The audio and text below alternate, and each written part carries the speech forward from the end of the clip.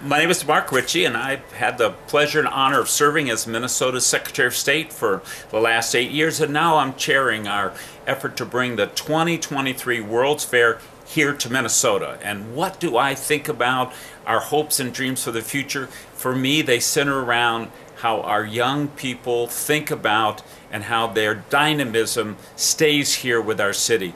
We need to bring more young people here. We need to let our young people go other places. The world needs to be moving and flowing through our young people. For Minneapolis to be vibrant 100 years from now, we have to keep our young spirit alive.